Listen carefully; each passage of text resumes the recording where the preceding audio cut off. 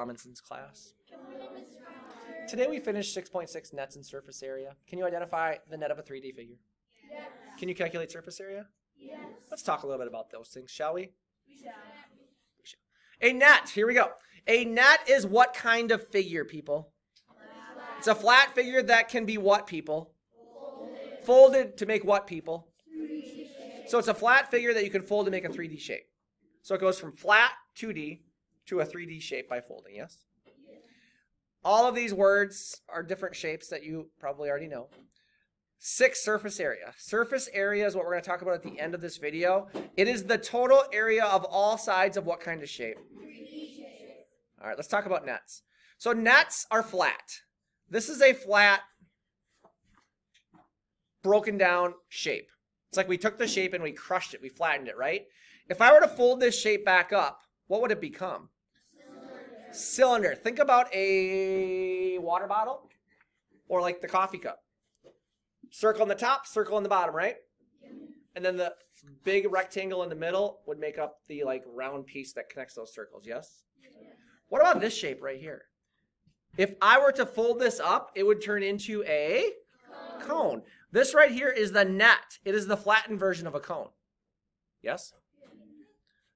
This right here is the net of what shape? If I folded this all up, we could basically fold it into a box, yes? Tissue box? Could this also be a different looking tissue box? Because if I folded it up, it would make a what?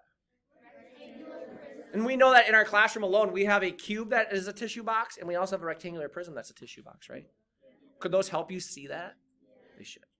All right, guys. In order to find surface area, you must find the area of each side and add all the sides together, okay? Okay, let's look at this shape right here. This is a rectangular prism, true? Okay, question. Is this a face? What are the dimensions of that face? 6 by 7? Is this in the back side of it the exact same face? And are the dimensions also 6 by 7? What are these called here, these things that I'm putting in? Plugins. Okay. On the very bottom, this is also a face, right? What are my dimensions? On the very top, we have the exact same rectangle, yes? What's the dimensions? On the front side, so the fifth of the 6 faces, what are the dimensions of that one? Say that again. Base 3, height 7, right? And then the back side, exact same, is going to be what for dimensions? So these are all my plugins, yes? If I add all of these numbers together, what do I get? Good? Okay, last one. How many faces does this shape have? Here they all are. 1, 2, 3, 4, and 5, right?